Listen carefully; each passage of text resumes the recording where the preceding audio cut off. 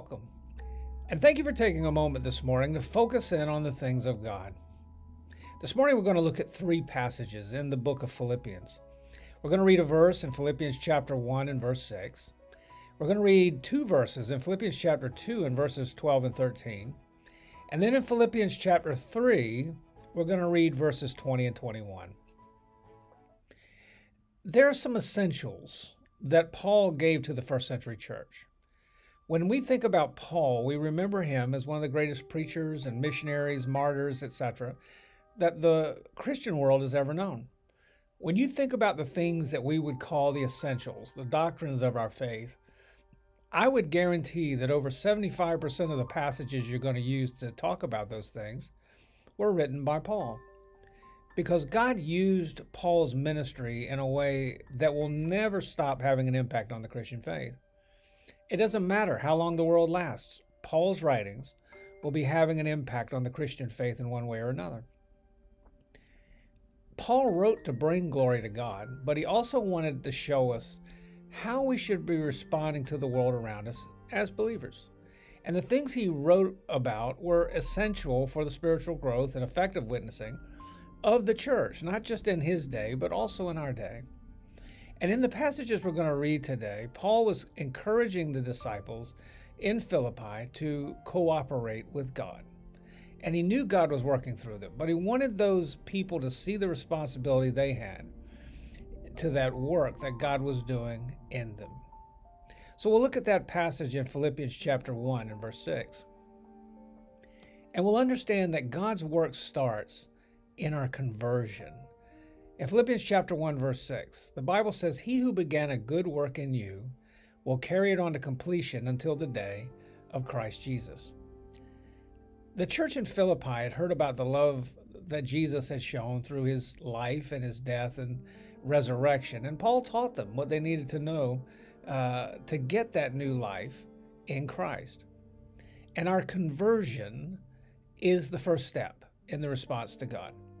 It's the way that God starts his work on our behalf. In Romans chapter 2 and verse 4, Paul was talking to the people at the church in Rome, and he said, "Do you show contempt for the riches of his kindness, tolerance, and patience, not realizing that God's kindness leads you toward repentance?" When we really take what Jesus did for us on the cross seriously, it should lead us to a point that we want to be saved when we understand it.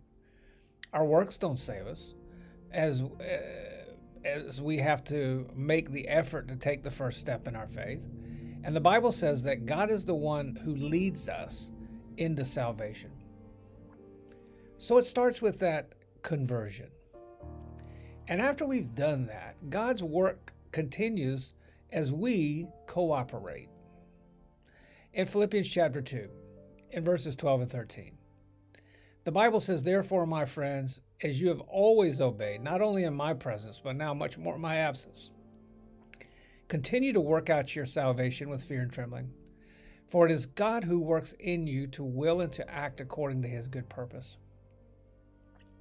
Again, our works don't get us into heaven. The Bible's very clear about that, even if we've done the things we do in a very sincere and devout way.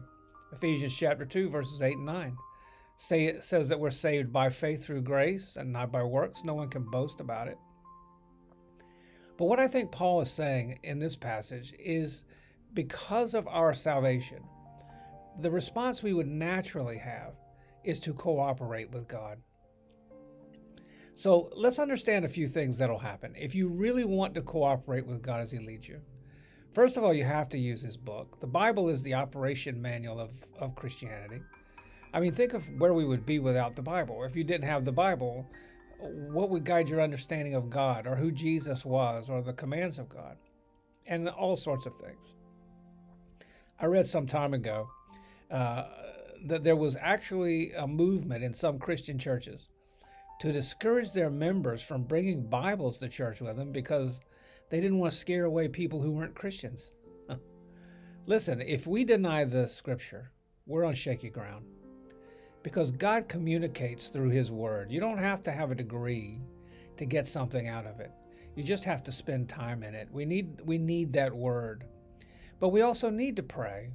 Prayer is the way we communicate with God, but more importantly, it's the way that God communicates with us. A lot of times people make the mistake of thinking that just because they can't hear an audible voice, that God's not speaking to them. You need to really listen to the voice in your heart. Most of the time, the people who are looking for signs from God, they already know what it is that God wants them to do. They're just afraid to do what God wants them to do. God's always speaking. As you read through the Bible, there's not one person that God spoke to who didn't understand what God wanted them to do and knew it was coming directly from God. We just need to listen, and then we need to do what God's telling us to do. But then we also let the church be the church in our lives. Too often we make the mistake of thinking that on Sunday we go to Sunday school and then we go to church. I want you to understand something. Everything is church. The Sunday school, the worship, the training, and really those things aren't actually the church. Maybe you remember as a child, maybe you learned this. This is the church. This is the steeple. Open the door and see all the people. Well, we got it backwards because this is the church. God uses the church as a way of expressing his presence and love to us. I can't tell you how many times over the years how people who are in grief, they've just lost a loved one, they're amazed at the support they get from the church. And I always remind them that that's just one way that God reminds them that he's always there for them. But then we also pay attention to the Holy Spirit. The Holy Spirit doesn't just drop in from time to time when we need him. The Holy Spirit should be living in us constantly. And we have to be aware of what he's trying to say, that inner voice that we need to be willing to understand and obey. Again, God's always speaking to us. We just have to learn to listen. So we begin with that conversion, and then we move on to cooperate with God. But all of that will be brought to completion and consummation when Christ returns. In Philippians chapter 3, in verses 20 and 21, the Bible tells us that our citizenship is in heaven, and we eagerly await a Savior from there, the Lord Jesus Christ, who, by the power that enables him to bring everything under his control, will transform our lowly bodies so that they will become like his glorious body. As our salvation begins with conversion, continues through the consecration or cooperation of our lives, it's consummated, it's completed when Christ returns. Think about this. When we were converted, we were saved from the penalty of sin. As we cooperate and grow in Christ, we're saved from the power, the practice of sin. And when Christ returns, we're going to be delivered from the presence of sin. I don't know that I can even fathom that. A world where there is no sin. So in this world, we understand that our citizenship is actually in heaven. And while we're here, we're living to honor God until that day that we actually go home to be with him. That's a day as believers we should be looking forward to. But if you're not a believer, that won't make any sense to you. But there is a hope beyond this world. There is a heavenly home, and we're looking forward to it. If you've never received Christ, I'm about to have a prayer with you, and I pray that you would pray with me and allow the Holy Spirit to speak to your heart and lead you to that point of salvation. So join me as we pray. Lord, again, we thank you for your presence here today. We thank you for the blessing of another day.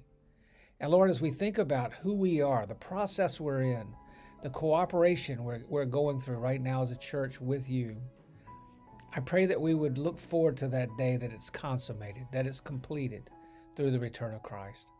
And Lord, I pray for those today who've never received you as Lord and Savior, that you would work in their hearts, that you would speak to them in a powerful way and lead them to that saving knowledge. We commit it all to you and trust in all things your will be done. And we pray these things in Jesus' name. Amen.